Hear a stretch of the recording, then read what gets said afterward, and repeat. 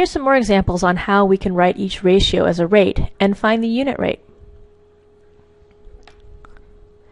The ratio of miles to the number of hours is 434 to 7. That means we have 434 miles and 7 hours. If we want to find the rate miles per hour, here it is, 434 divided by 7 miles per hour. If we want a unit rate, we actually do the division.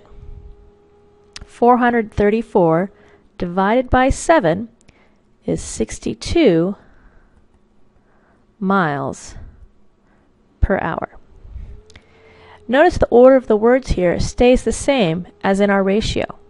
Our ratio was miles to hours, so our unit rate has miles per hour.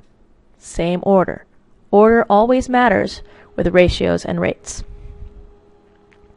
Let's take a look at another problem.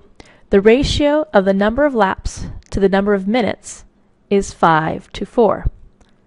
5 laps, 4 minutes. We want to write this as a rate. We have 5/4 laps per minute. Now this is a fraction that can't be reduced to a whole number, but it still is a valid rate. 5/4 laps per minute. 5/4 is more than 1. It's an improper fraction. And we can write this as a mixed number, 1 1/4 laps per minute, or we can write it as a decimal. 1/4 is equivalent to 25 hundredths. 1 25 hundredths laps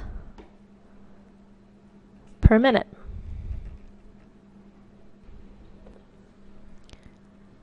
Here's the model we're going to put in our interactive notebooks tomorrow. The ratio, going with part B up here, is 5 to 4 laps to minutes. Our unit rate, or the value of the ratio, is 5/4. Our rate is 5/4 laps per minute. And we can reduce that to 1 1/4 laps per minute. It's very important that when we're talking about the rate, we have our units in there. Okay, well there we have our lesson on how to write a rate.